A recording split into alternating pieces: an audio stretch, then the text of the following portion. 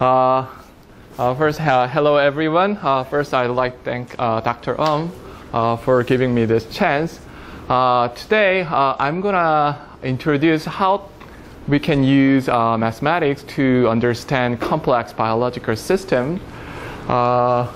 Maybe, as far as I know, first mathematical model of the biology will be Fibonacci sequence, which try to quantify the rabbit growth.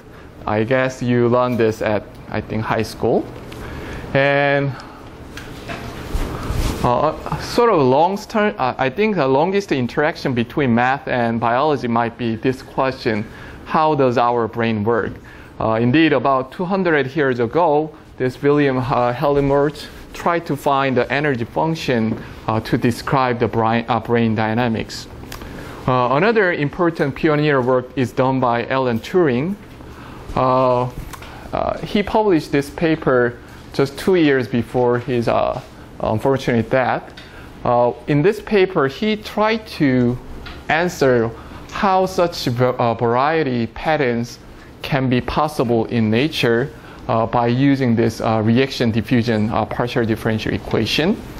Here is the sort of simulation result from this equation and kind of corresponding pattern which exists in real nature. So, as you can see at these three pioneer examples of mathematical biology, the aim of the mathematical biology is mathematical representation by using some equation for the biological process. So by doing this, we want to test whether the vague idea of biologists really work or not. And second, we want to make some prediction which can guide the experiment of in the biology lab. So, kind of, as you can see, mathematical history of the mathematical biology is longer than our expectation. But only recently it got lots of attention. The reason is it relates with the history of the biology. So here are 5 important revolutions along the biology history. So the first revolution occurred with the invention of the microscope. And then second invention is done by Linné's taxonomy, which classified animals and organisms. In high school, I guess you remember that 종속 강목, blah, blah, blah, yeah. And third evolution is done by Darwin's, who published The Origin of Species. And fourth evolution is done by Mendel's, who developed this law of inheritance. And fifth, most recent revolution is done by Watson and Crick, who identified the DNA structure. So the common feature of this all revolution is done by one brilliant biologist with their brilliant intuition. Okay? So after this Watson-Crick's DNA identification, what happened last 50 years in biology is this revolution of the molecular biology happened. What this means is now for the last 50 years, biologists try to look at the inside of the cell in the molecular level. So they collected a lot of data for the last 50 years. So what they realize is biological system is way, way more complex than their expectation. So now they realize that they cannot use classical approach. They cannot use brilliant one person's idea to understand this complex system. So now they pay attention to the math. So many people say that sixth revolution of biology is the combination of math and biology. So they now admit that they need a mathematician to understand this complex system. And that's what I want to show today. So how this collaboration between mathematician and biologist happen is typical process is this circle, which consists of these 5 steps. And today I'm going to talk about each step, and then I will show some example. So let me begin with the problem identification process. So the first step of the collaboration is finding a good problem. Now, what is a good problem in mathematical biology? So in math, good problem is a conjecture, I guess, right? It will give you some fuse metal. But in mathematical biology, good problem is not the conjecture. It's an intersection between these two circles. It should be biologically interesting problem, and it should be tractable with the current mathematics. This is a good problem. For instance, Turing pattern. The pattern formation, biologist has no idea what's going in here. So it was definitely interesting problem to biologists, and it was sort of conjecture to biologists. Furthermore, reaction diffusion equation, it's a sort of simple PDE. So it's a really mathematically tractable problem. So it satisfied both conditions. So definitely it was a very interesting problem in mathematical biology. But as you can see, to find a good problem in the mathematical biology require knowledge of both biology and mathematics. So that's why usually it's, this part is the hardest part of the collaboration, finding a good problem. And another, so here I also emphasize another thing. As you know, this collaboration will increasing our understanding of complex biological system.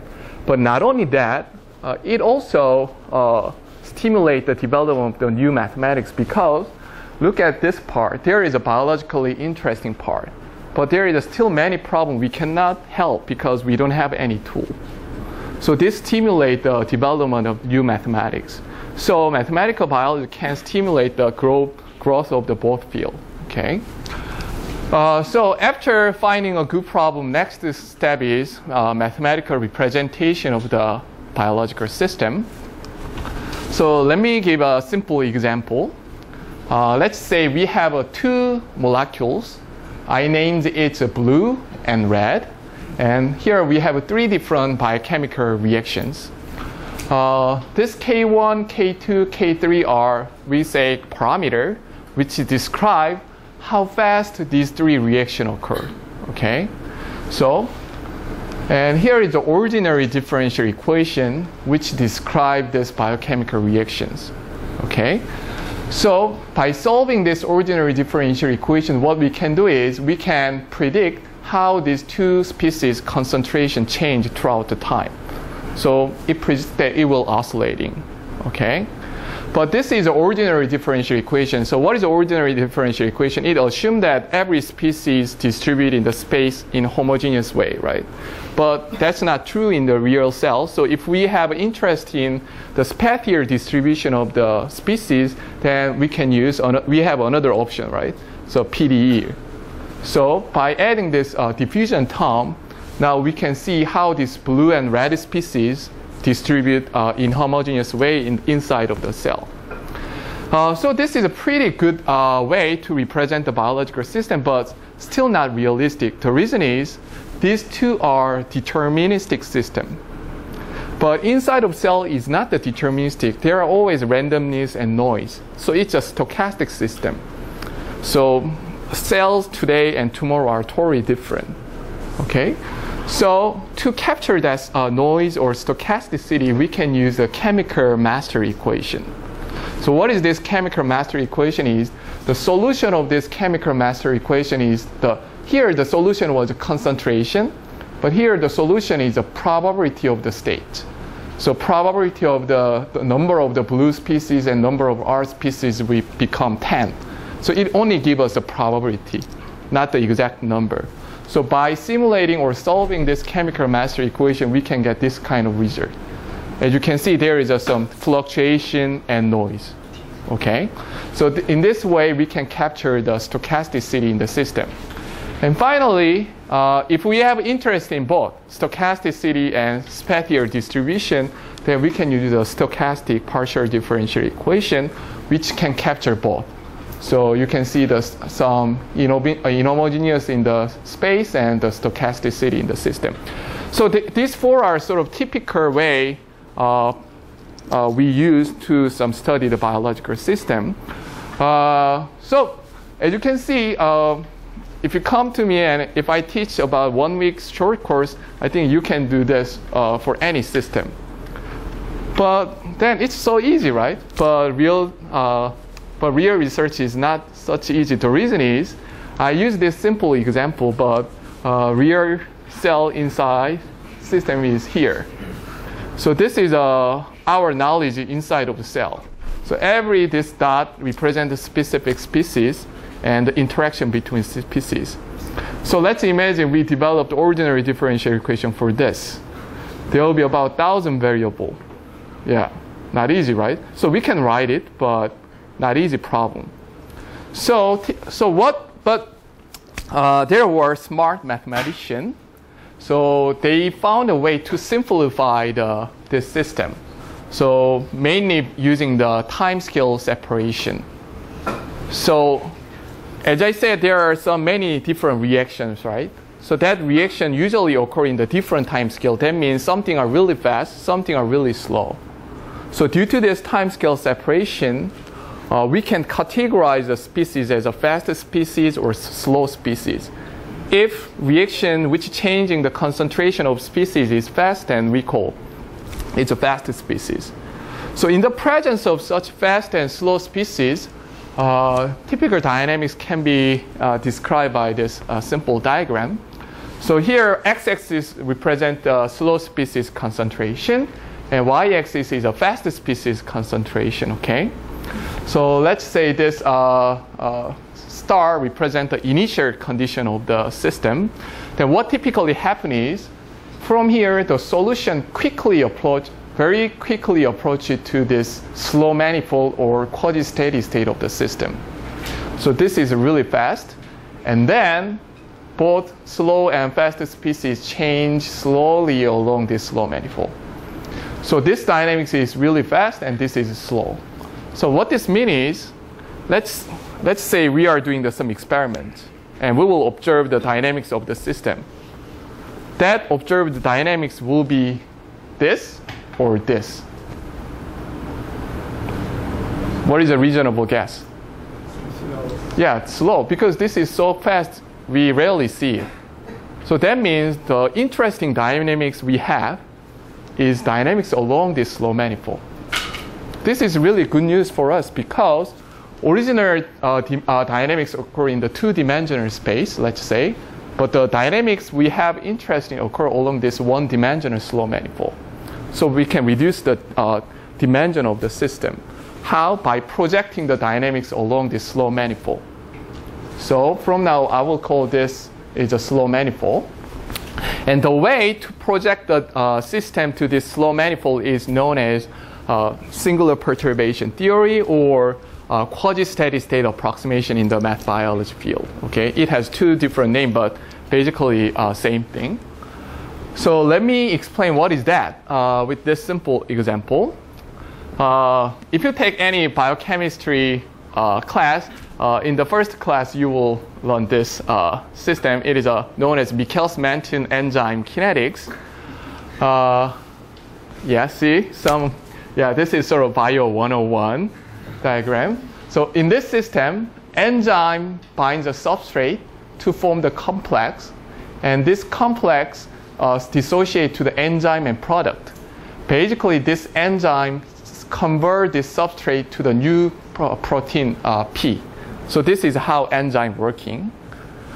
So that's why when we eat something, it changes to some different molecule so that it can be used as energy. Okay. So, and there are three different reactions, and here are ordinary differential equation. And let's assume that this binding and unbinding are really fast. And this is typical. This usually binding and unbinding really occur faster in the biochemical system. Then what happens is then this complex variable becomes really fast species. Okay, that means it will reach to the slow manifold or quasi-steady state very quickly. Then how can we calculate the slow manifold? It's really easy. So let's go back to our ordinary differential equation class. So when you calculate the steady state of the system, how can you do it? Set the left side of the differential equations are 0, right? Because everything will reach the steady state. But to calculate the quasi-steady state, same, but we just set the left side of this fast differential equation is 0. Then, if we set here is 0, then we will get the algebraic equation, right? So by solving this algebraic equation, we can get this Michaelis-Menten equation, which describes the C in terms of the slow variable S. Okay? And this equation describes the slow manifold of system. That is, this equation tells when slow species S is given, what will be the fastest species in the slow manifold. Good? And by substituting this equation to the C variable, then we can eliminate the C. So we will get this reduced system. So we don't have a C anymore because C is now depending on, C is completely determined by S by using this equation, so we can reduce the one dimension.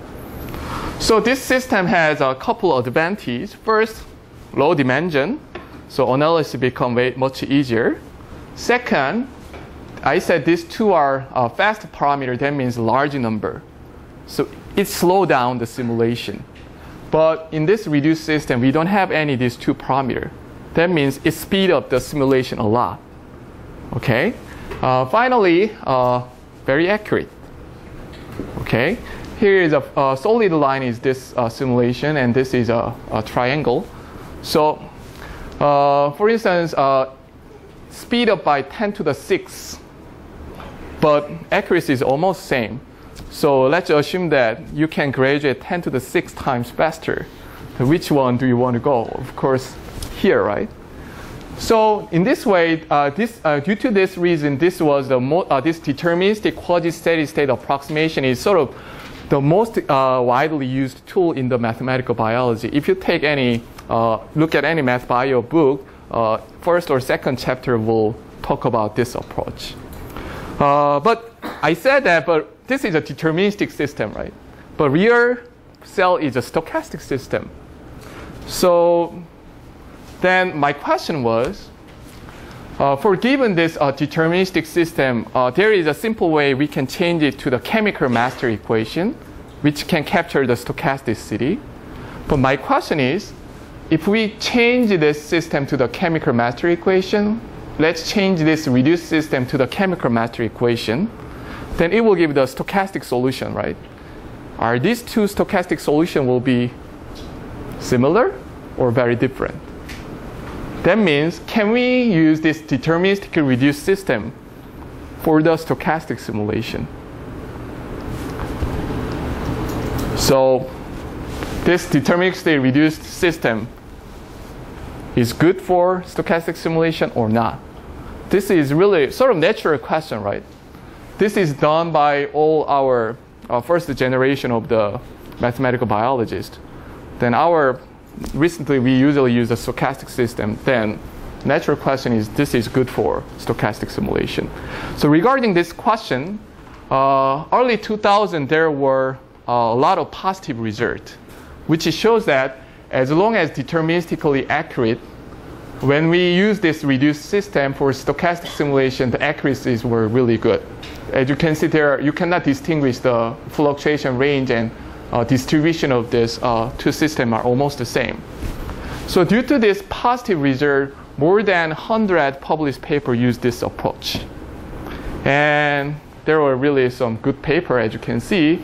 And there was sort of not good paper, which is done by me when I was a graduate student. So because all our famous people use this approach, so I was a poor graduate student, so what else? So I believed them. But I found that this approach has not been validated. They just used it because it works at a couple important examples. And unfortunately, recently, a couple counter examples identified. So recent papers show that even though deterministically good, when they perform the stochastic simulation, it gave a totally different fluctuation. Yeah, it was sort of doomed to mathematical biology field, because that means all these hundreds good paper can be totally wrong. So, but what we know is this approach sometimes working, sometimes does not work. That's our knowledge. Then what is the natural question? When this is good, right? So, yeah, this is what I had in my mind in my postdoc. So I performed some research, and that's what I want to talk briefly from now. So to answer this question, we have to know this fact. As I said, that Michaelis-Menten equation describes the slow manifold of the deterministic system. what is then slow manifold or quasi-steady state of the stochastic system? It's just a conditional average value of the fast variable given slow variable. So when slow variable is given, we can calculate the average of the fast variable. So in stochastic system, this fast variable quickly equilibrate to this conditional average value because it moves very quickly. Let's say you toss the coin million times per second. What do you expect? It will approach to the average probability, right? So in that property, it will quickly approach it to conditional average value. And for given this slow species, it will determine the fast variable value. So then what this means is, here is a full chemical mastery equation, which we cannot solve at this point. But by plugging this conditional average value to here, we can simplify this chemical mastery equation. So this is, we can solve it. But there is a problem. When we calculate the Michaelis-Menten equation, what we did, we set the left side of the algebraic equation 0 and then solve it. It was a middle school math, right? But to calculate this conditional average value, we have to know this conditional probability, which usually requires the solution of the full chemical mastery equation. So, because we cannot solve it, we want to simplify it. To simplify, we have to know the solution of this. So you can see this circular phenomenon, right? So that what people have done is they use a plan B. They use some assumptions. What they did is they approximate this conditional average value with this Michaelis-Menten equation. That means they assume that slow manifold of the deterministic system and stochastic system might be similar.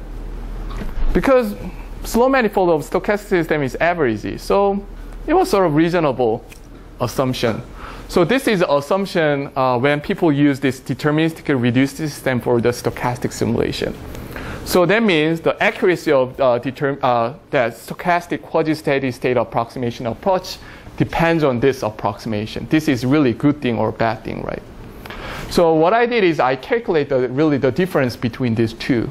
And here is a summary of the theorem. So left side is a stochastic slow manifold, and here is a deterministic slow manifold, and here is adder term.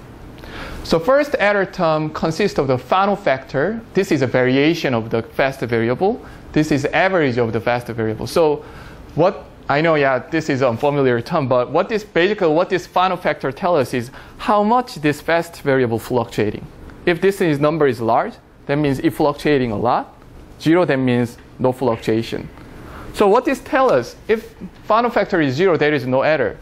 This is trivial because if final factor is 0, then fast variable does not fluctuating. That means it behaves exactly like a deterministic system, right? So there should be no adder. But in real system, always final factor is not 0 because our cell is stochastic system. Then the key point of actually this point is, okay, we cannot avoid this term. But this adder, the presence of this final factor, the adder comes from this final factor is magnified by the derivative of Michaelis-Menten equation. Okay? So this is a Michaelis-Menten equation that slow manifolds of the deterministic system. What this theorem tells us, if this derivative is small, then we are okay. Large, then we will see this problem. So this gives a sort of first condition to use this deterministic reduction for the stochastic simulation. But I done this for a couple popular example of the biological mathematical biology. It was not the general result. So I had kept working regarding this. My recent work find a little bit more general result. I don't know you are familiar with the singular perturbation theory or not. These two are sort of classical singular perturbation theory of the deterministic system. One is a Tikhonov the standard reduction, and this is a generalized Tikhonov-Fenichels reduction. And my recent work shows that this Tikhonov standard reduction can read an accurate stochastic reduction, but not this generalized reduction. So, but still, we show this for some fairly good classes of the system, but still it's an ongoing project. But I strongly believe that this is really true for any stochastic system. And I don't know, yeah, if you have interest in, please come, we can work together.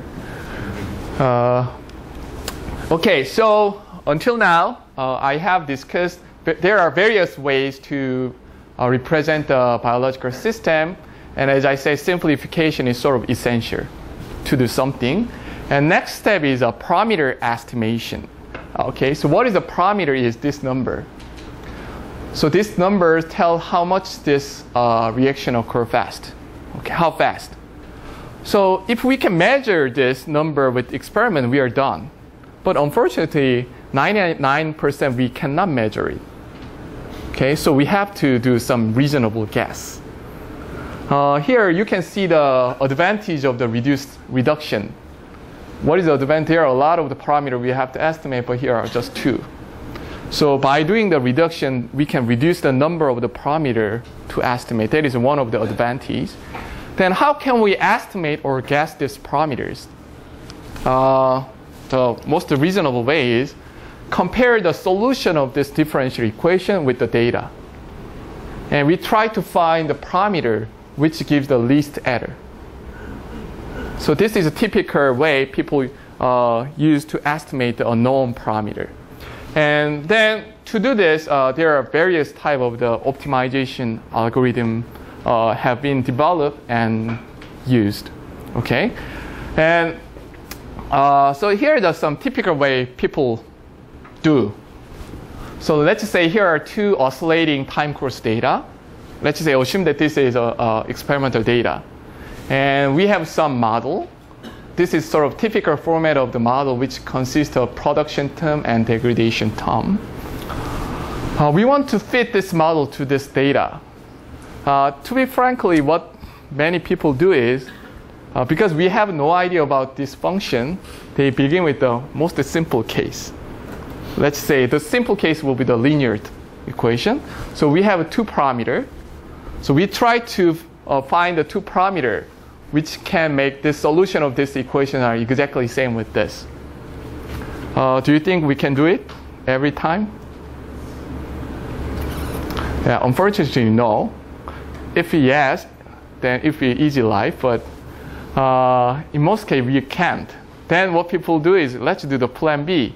Let's increase the complexity of the model. So now we have more free parameters. So here we have only two, but now we have a lot. Okay, rather than linear equation, let's use the polynomial equation. So, and we spend a couple months with the computer and try to fit. If we fail, let's go to plan C. So now let's use a rational function. Actually, due to this polynomial and rational function, there is something algebraic geometry people can do in this field, actually. So then, but people, I don't know, people believe that as long as they increasing this parameter, someday they will find a good parameter. That's sort of common belief. Actually, this common belief actually came from this famous quote of this von Neumann. So what he told us is, with the 5 parameter, he can do everything. So that's why sort of this is underlying. I think this quote gives us some belief to the mathematical biologist field. People, they will success someday by doing this. But I wonder this is really true. Because this is critical. If we keep doing with which does not exist, then you spend your whole graduate life, right? So, yeah. And my laptop is not nowadays good. New one is coming soon.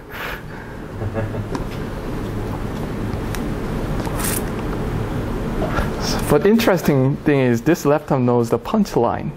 So whenever I try to say important thing, it goes down. So here, this was my question. So let's say we have these two oscillating data. So let's assume that we have a freedom for choosing any function f and g. So the only restriction is f and g are smooth function. Because in biological system, there is no discontinuity thing. So let's assume that f and g are general smooth function. That means how many free parameters do we have? You can choose any function. That means there are infinite number of the parameter, right? So then, can we always find a model that perfectly matches this data? Second, if the model exists, is this unique? So if you take the ordinary differential equation, what is the most important theorem? Existence and uniqueness theorem, right? So there is a smooth ordinary differential equation. Let's pick up the initial condition. Then there will be only one solution, right? But this is exactly sort of opposite problem. So let me draw something. Then can you find the ordinary differential equation which have this solution? And is this the unique ODE? Okay. According to the von Neumann, it looks like there are a lot, right? We have an infinite number of the parameter, right? But it turns out no. Let me explain why. So let's say R of t is S of t is this time course data. Because this is oscillating data, what we can do is we can always find the two time points where their values are the same. One happen at increasing phase and another happen at decreasing phase, right? We can always pair the two time points where their values are the same. Let's imagine the sign. There will be always some matching, right? Then what is the definition of this hand map is sending this one time point to the another time point where their values are the same. Here is a hand map. So sending the 22 to the 33 because their values are the same. So we can easily convert the given oscillating time course data to this hand map. So any question regarding this definition? Make sense? So send the one time point to another time point where their values are the same at the given data. So that the domain and ranges are exactly one period of the time course data, that means we can composite these two. So from now, the composition of these two hand map is pi map. Okay. So here is a theorem. So what I prove is, after iterating this pi map, if this pi map has a fixed point, then the model does not exist. That means no matter what we choose for f and g, it cannot fit the model. Let me explain with this simple example. Let's assume that pi has a fixed point t0. That means pi is a composition of this S hat, R hat, so this. Then let's assume that R hat of the t0 is t1. Then S hat of t1 will be back to the t0 because t0 is a fixed point, right? So now let's imagine what is the definition of the hand map. It sends one time point to another time point where their values are the same, right? So R of t0 and S of t0, S t1, their value will be the same, right? That means if we plug in this to any function f and g, their values will be the same because inputs are the same, right? So now let's assume that the model exists. Okay?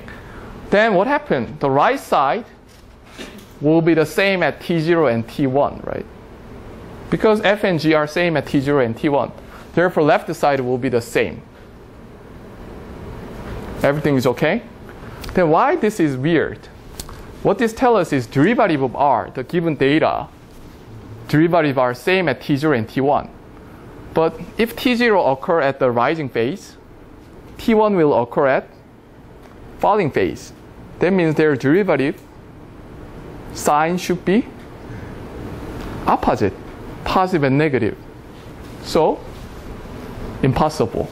That means this assumption is wrong. So really the model does not exist.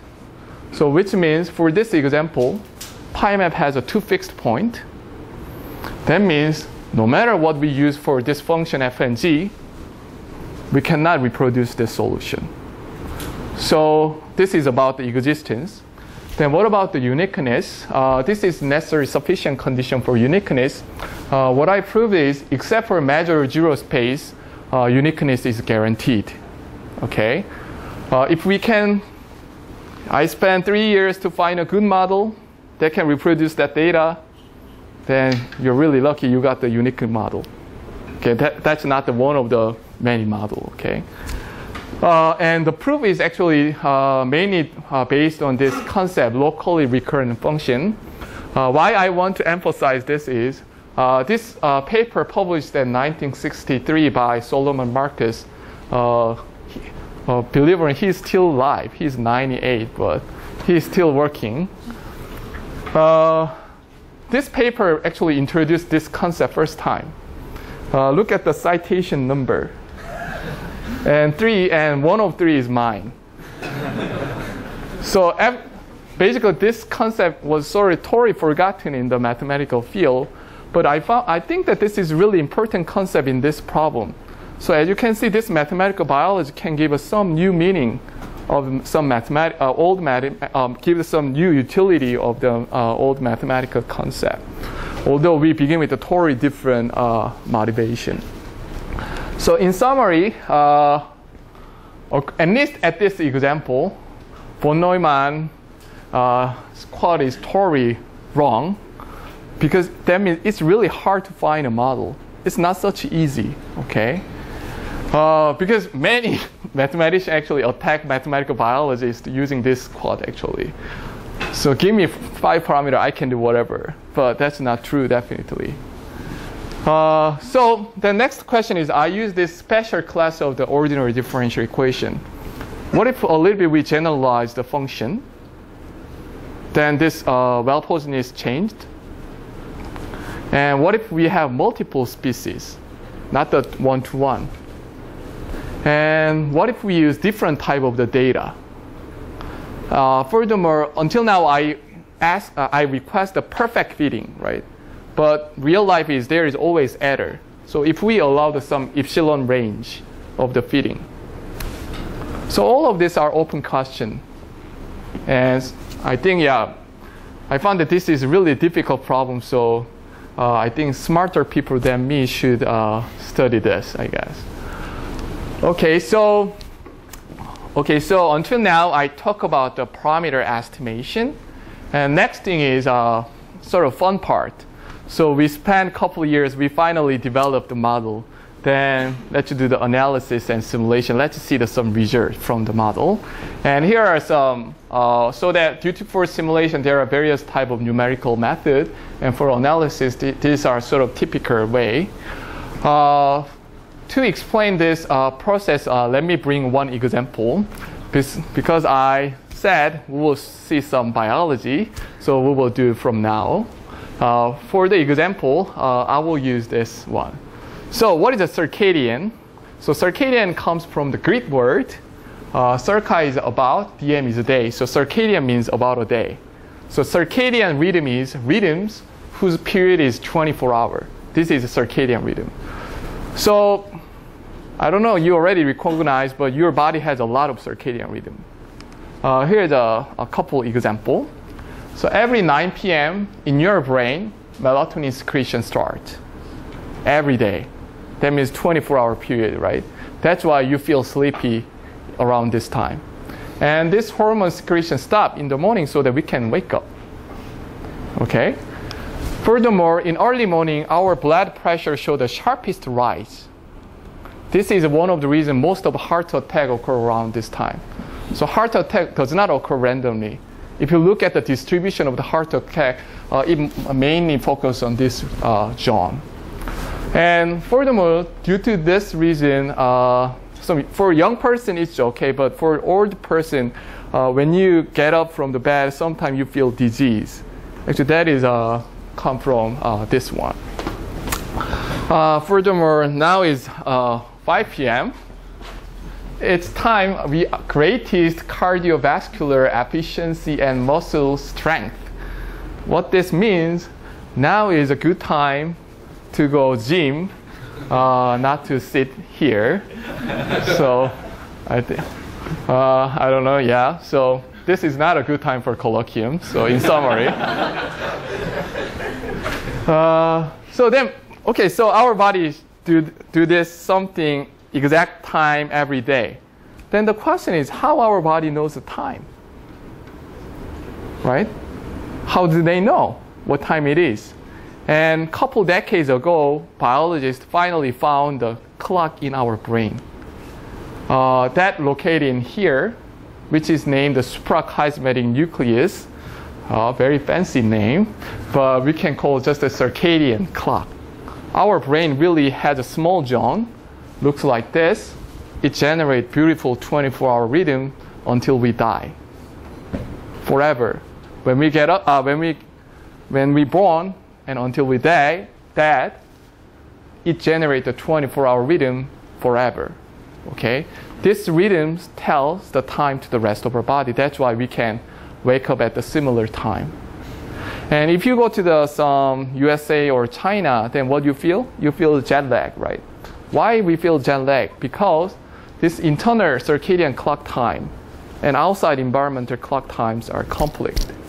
That's why we feel the jet lag. And to adjust this circadian clock to the different time zone, usually it takes the 1 day per hour. So if we go USA, then 12-hour difference, that means we will need about 2 weeks to completely adjust our clock to the environmental clock. So let me briefly explain how this circadian rhythm can be generated. So through the last 2 decades, a lot of people try to find this simple diagram. You cannot imagine how much money and human resources are spent for this one simple diagram. So please pay attention. I think every one thing are 1 billion, I guess. Okay. So this is we call repressor gene. So this is a gene in the DNA. And in this promoter, if this activator protein binds, the name of this activator is clock. I don't know why they name in that way because it's in the circadian clock, right? So when this activator binds this in this DNA, what happens is repressor mRNA, messenger RNA are produced. The name, this is a period. Okay, so this is activator protein. This is a repressor mRNA. This messenger RNA can be now converted to the protein. Okay, and then this protein form the complex. So throughout this process, what you can imagine, we keep producing something, right? That means repressor protein is going up or down? Going up, right? The level of the repressor protein is now keep increasing and keep increasing.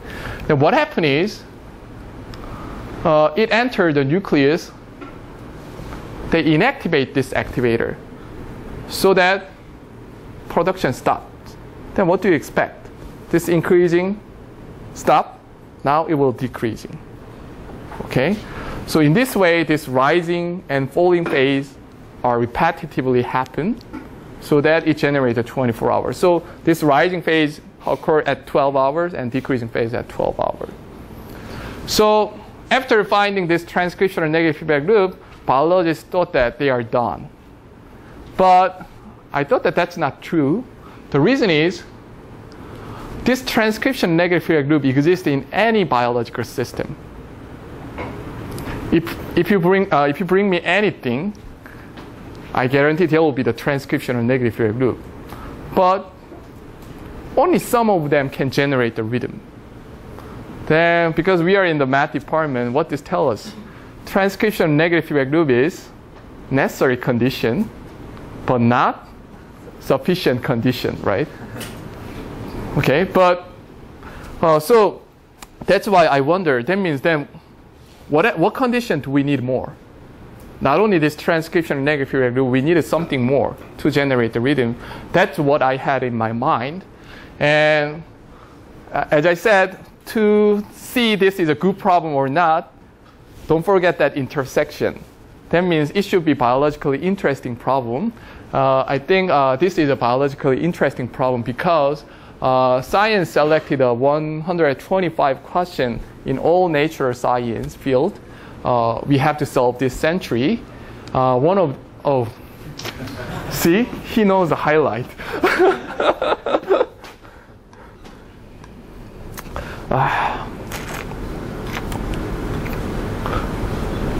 Indeed, I need a new computer.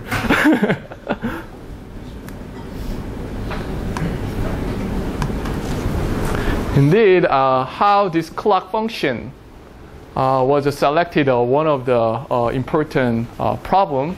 But when I showed this at the math colloquium, every people does not look at this. Actually, they look at this part, unfortunately. So to biologists, this is equally important problem with this conjectures. To them, this was really serious problem, so I thought that this is a good problem for us. So to attack this problem, we have to develop the mathematical model. And there are two approaches. One is a really detailed, realistic model, or a very simple model. So this is my detailed model, which consists of about 200 variables ODE. I spent 3 years at the basement of the lab to develop this one, and I don't want to do it anymore. So, but this both approach has pros and cons. This is realistic, but it's really difficult to analyze something. This simple model, to develop this simple model, simplification means we have to cut it out some part of here. That means we give some bias. So that's some cons, but pros is we can do some analysis. So some people say that the simplification of model is not the science, it's art, because we do it by our intuition. Okay. So, but another pros and cons is when I give a talk at the biology department, they prefer this. In the math department, they prefer this. So let's go with the simple model approach. So here is a simple model, which consists of mRNA, the repressor mRNA, and then repressor protein, and then repressor protein in the nucleus. And as I said, this repressor protein binds the activator, then this activator becomes inactive. Sort of this contains every essential of this transcription and negative feedback loop part. And here is an ordinary differential equation, which describes the concentration of the messenger RNA of the repressor and repressor protein and protein in the nucleus. And here I assume that activator is a constant because activator protein level is constant in this class. So there are parameters, alpha 1, beta 1, blah, blah, then let's put some number. Then what you will see is sometimes it's oscillating or sometimes it doesn't. Exactly like a real transcription and negative feedback loop. As I said, transcription and negative feedback loop in the real system sometimes generate the rhythm, sometimes doesn't. Okay? So here is a system which behaves exactly like that. Then what do you want to do? We want to know under which condition they generate the rhythm or not, right? So we can do some analysis, come from dynamical system. We can derive the condition for rhythm generation. Okay, so here is the result. What we found is the ratio between this repressor concentration and activator is important. And this ratio should be between these two numbers to generate the rhythm.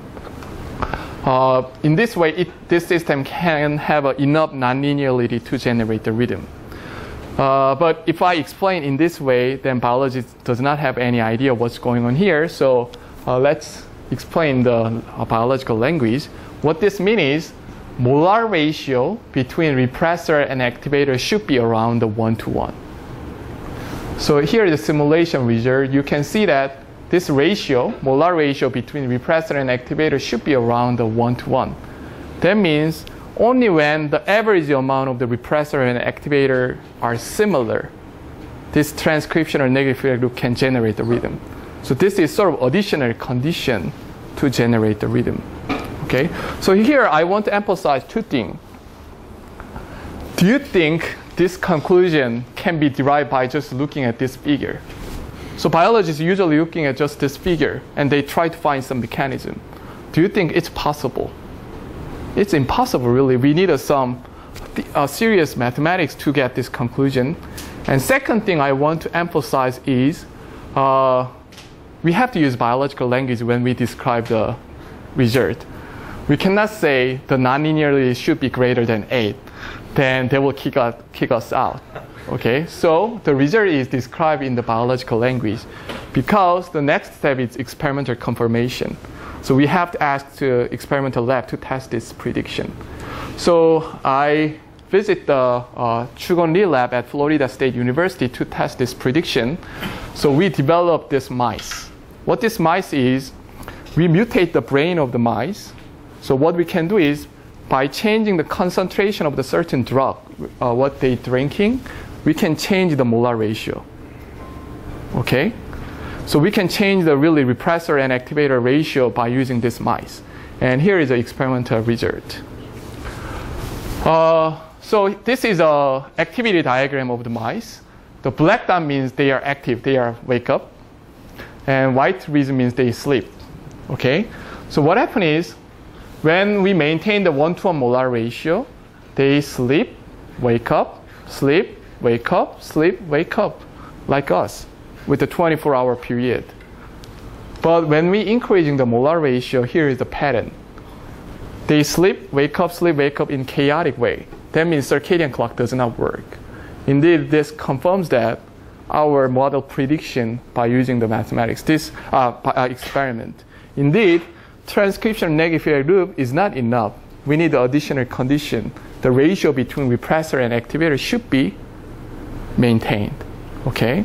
So this finished the one cycle. But what usually happens is, if we finish this one cycle and publish the paper, then it usually gives a new question.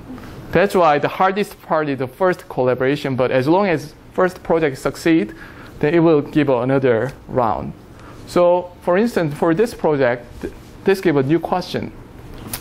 The fact is, in this transcription negative feedback loop, the production of the mRNA is the most noisy part in the cell. It's really sensitive to the noise. That means this mRNA fluctuating a lot. This is real data. How repressor mRNA in the circadian clock change. In one day, the level is 100. Second day, it becomes 30. Because usually this protein level proportional to this mRNA. This means this protein level will also fluctuating a lot. But we said that molar ratio is very important. But intrinsically, circadian has molar ratio fluctuation. Then the natural second question is, we know that there might be molar ratio fluctuation. Then how circadian clock maintain beautiful rhythm until we die? What's going on here? That means there is another thing we have to solve. So here was a new question we had. And here is a short summary of our result.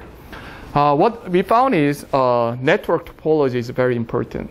If we look at the circadian clock carefully, there is a core negative feedback loop, but there is also additional feedback loop exists. So we thought that additional feedback loop played some role. So we compared three designs.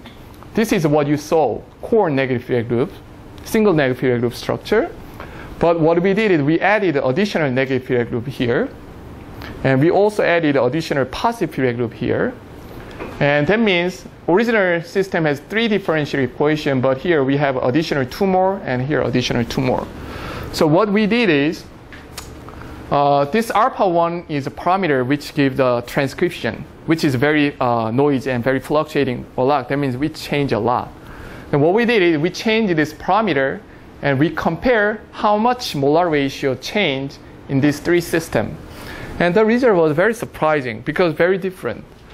What this result tells us is when we change this alpha1, this negative feedback loop design shows the least change in molar ratio.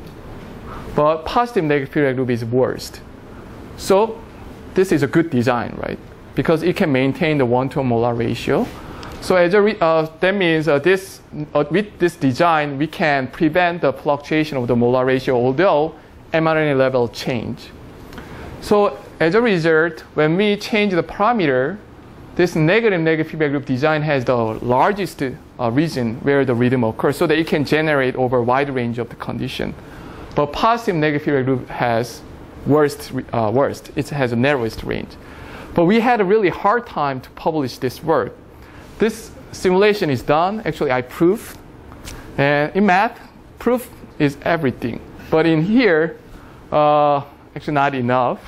The reason was, this is one of paper, but there are some Nature, PNAs, lots of papers showing the exactly opposite result. So which claim that positive negative feedback loop design is good, negative feedback loop design is worst. So we claim exactly opposite thing. Because we show that this is under specific condition, but if you look at some math bio textbook, you will see this kind of sentence. This is sort of well-established fact. So that's why, although we proved, we had a hard time to convince our field. So in math biology, then the other option is, okay, let's show it with the experiments. Okay, so this is a motivation for this new study. So we use the synthetic biology. What is the synthetic biology? Is if we have electronic circuit diagram, you know, your smart colleagues can generate this electronic circuit, right? What synthetic biology allows us is, let's say we want to make this topology network.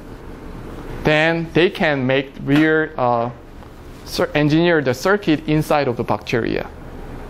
Okay, so I asked my collaborator Matthew Bennett, let's test this. So he made this structure by using this network topology.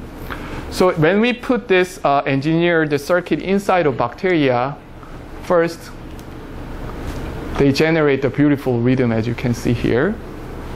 Indeed, they generate a rhythm, but the period is not the 24-hour, but they generate the rhythm with the 2-hour or 3-hour period. So now we have a system which is oscillating. What do you want to test? I want to test that this additional negative feedback loop is important, right? So what we did is we removed this additional positive feedback loop or additional negative feedback loop. So when we remove the additional positive feedback loop, nothing happened. So lots of math bio textbook claim that additional positive feedback loop is important, but really nothing happened. But when we remove the additional negative feedback loop, what happened is after a couple rhythms gone. That means it's really unstable system. Additional negative feedback loop is really important to stabilize the system. So this confirms that this negative feedback loop design is a key design to generate the stable rhythm. Okay, so here's the summary. So there is a process of the how mathematician can help biologists. And furthermore, another important message from here is there are a lot of open problems for mathematicians. So not all math biologists need to work with the biologist. So there are many things we can do. For instance, here are a couple things we can do. First is shows the utility of the tool in your field. It could be algebra, topology, geometry, or whatever. You don't need to develop the new tool. Just showing existing tool can be used in the biology is really appreciated. And second is, due to this short history of the mathematical biology, there are many tools, widely used tools, which fundamental mathematical validation is still not done. So if you have interest in, there are many open problems you can attack. Furthermore, third thing is you can work with the biologist to answer some biological puzzles. So there are various ways we can do. Here are people whom I want to thank. Here are those people I have worked together until now who involved in all this project. Thanks for your attention.